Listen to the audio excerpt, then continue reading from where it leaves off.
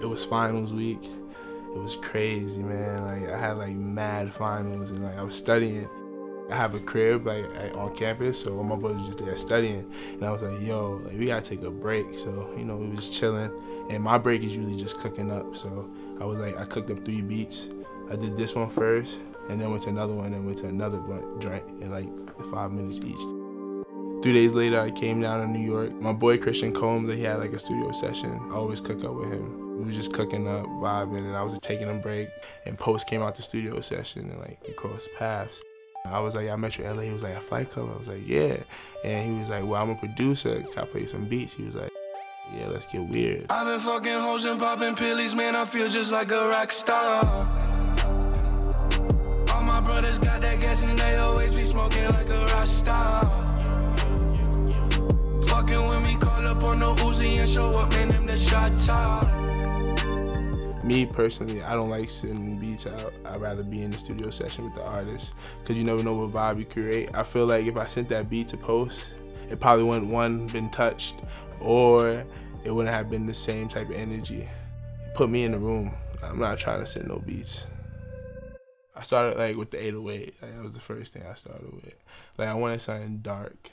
80 is like a nice little tempo for that vibe. Like, it has a bounce, but you still can make something dark but have a bounce.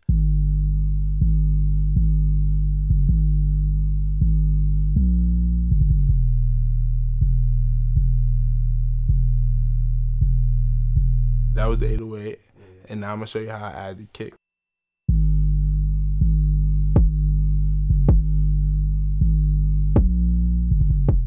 I try not to have the kick clash with the 808, but also punch through it. I play the 808 and then click through kicks, and then whichever one punches out, then I EQ it and compress it.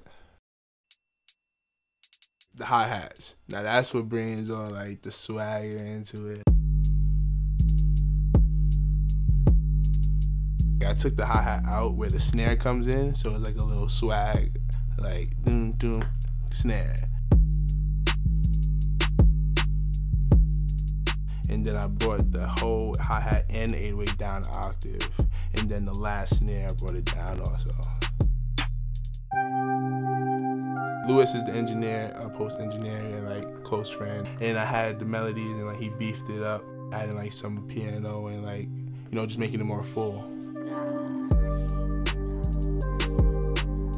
I thought it was dope to also have background melodies over that.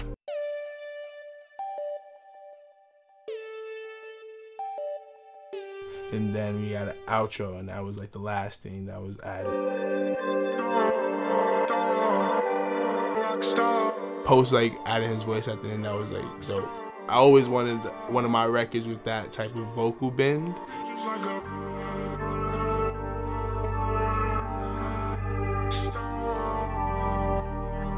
This was dope for me, like this record, because I was part of the whole process. So, you know, like I was there at the initial session, and then I was there on each edit that we did. You know, and I feel like that's also important, because then you have a bigger record. I've been fucking hoes and popping pillies, man, I feel just like a rock star.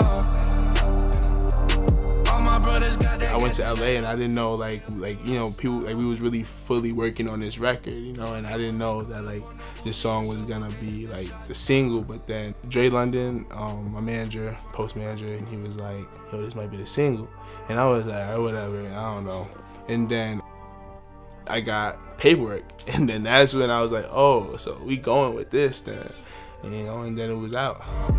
It really makes you want more. You know, it's all about what you do next. It's funny, I always never thought I would feel that way. But it's like, you have to, like, it's all about longevity. It's not about just one and done. Never that.